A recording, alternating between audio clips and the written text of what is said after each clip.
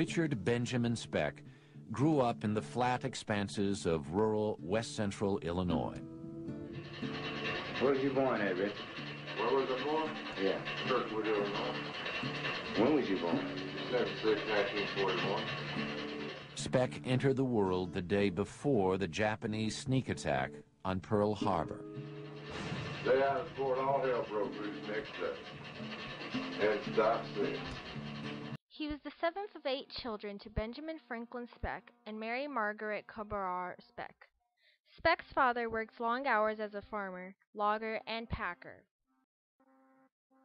He died in 1947 at age 53 from a heart attack. This devastated Richard, for him and his father were very close. Richard's mother married Carl August Rudolph Lindbergh, a traveling insurance salesman from Texas, on May 10, 1950. While Richard's mother was a strong religious woman who didn't condone the use of alcohol, Richard's stepfather was a heavy drinker who had a criminal record that included forgery and drunk driving. Richard and his younger sister moved to Texas with their mother and stepfather. For the next 12 years, Speck and his family lived at 10 different addresses in some of Dallas's poorest neighborhoods. He would get drunk, call Richard a gutter rat, and tell him he couldn't stand the sight of him. To get back at Lindbergh, Richard would break into his liquor cabinet, have his fill, and disappear from the house. By the time he was 15, Richard was getting drunk nearly every day. He dropped out of school and began hanging around with a tough crowd of older teens who introduced him to marijuana, pills.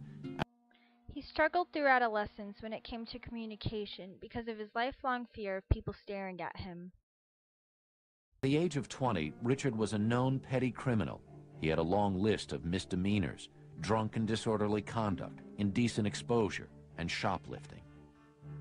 His slick-back, dirty blonde hair, deeply pockmarked face, and crude tattoos made him look dangerous.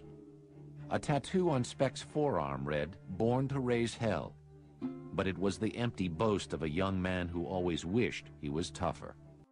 He met 15-year-old Shirley Annette Malone at the Texas State Fair, and after 3 weeks of dating, she became pregnant. They got married on January 19, 1962, and on July 5th, Speck's daughter Robbie Lynn was born, while Speck served 22 days in jail for drunkenly disturbing the peace in McKinney, Texas.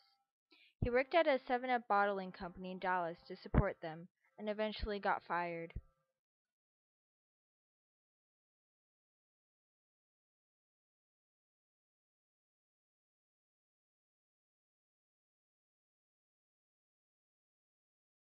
Shirley denied ever cheating on him, but Speck didn't believe her and wanted to punish her any way he could. He would pick up lady friends and drive them to his apartment. As his pregnant wife watched, he kissed and fondled them in the car, laughing at her before speeding off. Richard also refused to pay Shirley's medical bills.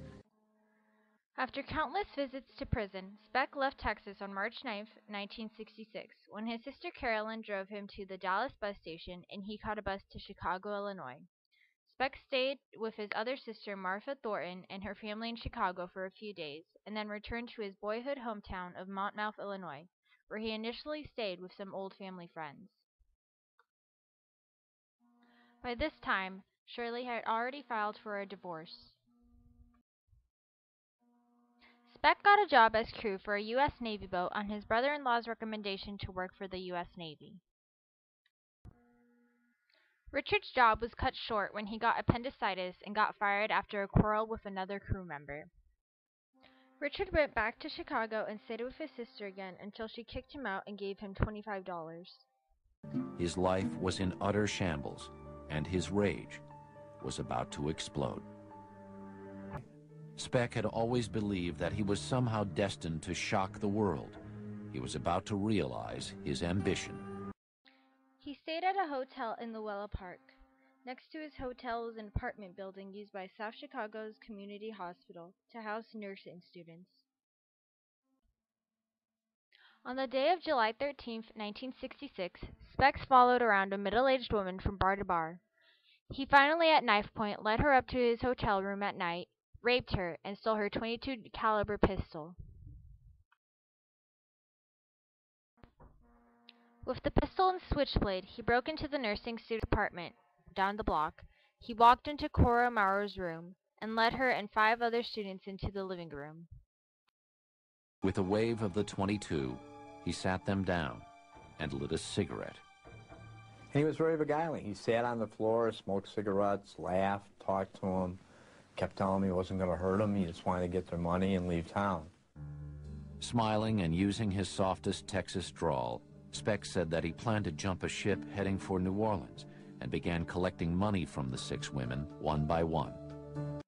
Gloria Davy came home from a date with her fiancé and was immediately held hostage with the others. The nurses believed they could use their people skills to calm Speck down. This only made him worse.